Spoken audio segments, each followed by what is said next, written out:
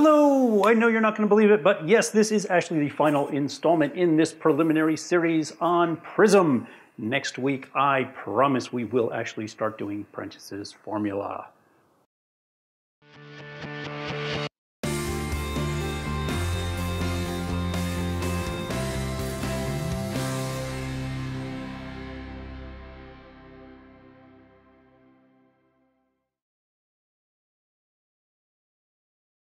The first installment of this piece is going to be talking about the OC versus the MRP. But what I want you to take away most from the next couple of minutes, which is all this segment is to always remember that eyes don't move. I cannot take my little narrow BD58 PD and make it a 64.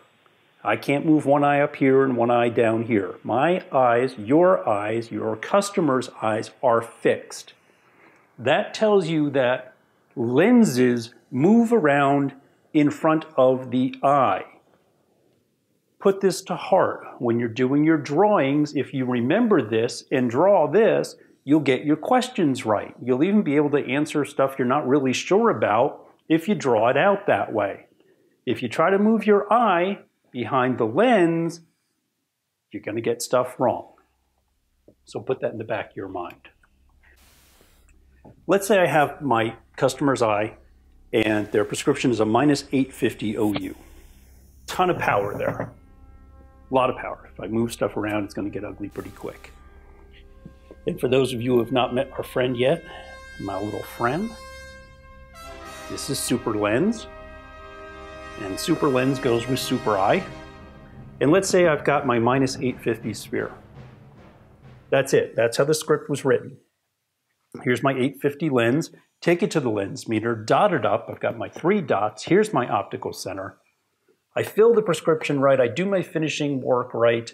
And my optical center ends up right there in front of the person's customer's pupil, visual axes. Everything's good. You filled the script spot on. Everybody is happy. Optical center. If the person came in with a script of 850 sphere with 1 diopter, base up, base down, whatever it might be. We're going to get to that next, so don't get yourself wound up quite yet. And I deliberately move my optical center here, here, here, or here. Okay, base up, base down, base in, base out, whatever. Then this point becomes my MRP or my major reference point. Those are the 2 terms. You're going to need to know them. You may already be familiar with them. There are a couple other pretty good examples of this with drawings in both plus and minus on the Optician Works website. Just wanted to set those in the back of your mind as well. They are pretty important, and you will see them pop up in other places. Next, we're going to talk about where that direction comes from. The way I have this drawn out is to help you understand basic 180/90 errors, which are the kinds of things that you're going to see on your ABO test, any kind of practical exams, basic prism theory. There are going to be some people that have their panties in a bunch. Just hold on. We'll get to quadrants and we'll get to resultant 4 or 5 lessons from now. Not right here, not right this minute. Okay, we're going to work with 4 basic shapes. We're going to have our lenses drawn for the 180 horizontal.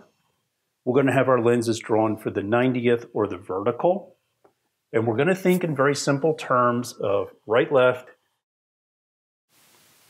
The base in, base up, base down is a relationship to your nose, your schnoz, your beak. Out towards the temples, in towards the nose, up away from the nose, down away from the nose. I would ask you to so many people draw it this way, everybody thinks about it this way, everybody says it's a relationship to your nose. For what we're doing, I would far rather have you think of it in relationship to the center of the pupil. If I take my plus lens and I draw it out, my eye doesn't move, and I put a plus lens here, in relationship to the perfect center of that pupil, the visual axes, I can look and see that my base is out from that point. Therefore, I have base out prism in this particular eye. So I would strongly urge you to think about it in that way, not so much to the nose. Even when we get to quadrants, I still think it's a little bit better way to think about it.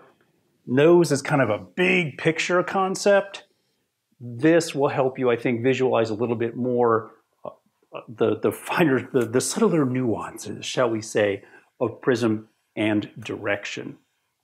Where we're headed with the quadrants and the resultants is it's not always this simple.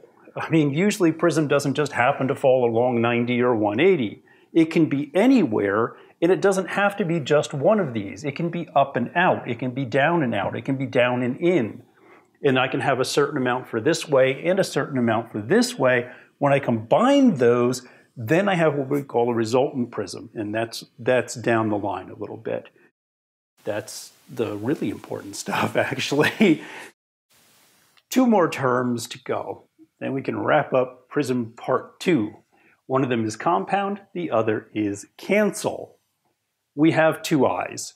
When there's a prescription involved, prism, lenses, power, our brain, it's all about what the 2 eyes are seeing together. It's not about one eye.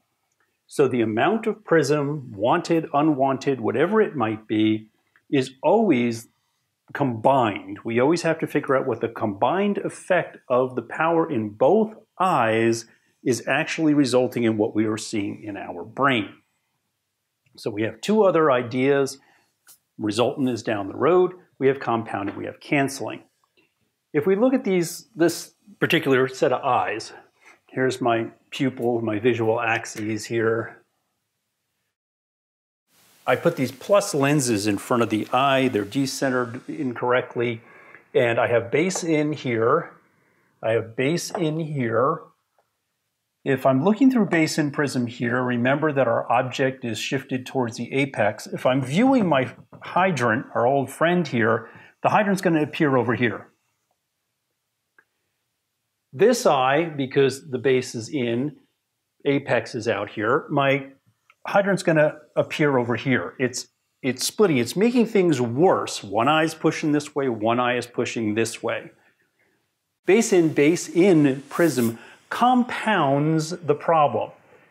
You add the amounts together. That's where that concept comes from. If I switch my lens from base in to base out, now my object is going to be shifted towards the apex of this. I'm looking at my fire hydrant, and it's going to appear to shift more towards this. So these 2 are working together, pushing things together in the same direction. So the powers of the 2 prisms combined would cancel each other out. The effect of the 2 prism directions is reduced. So you would lower the overall effect as perceived in the brain. That is where compound cancel comes from. And we'll do some more of those. There's a chart I'll show you. I'll be putting it up so you can work with it as we go along. Whew. Okay, Prism Part 2 is now complete. Next week, we finally start working our apprentice's formula problems for errors in the 180 and the 90. Guess I better get to work on next week. See you then.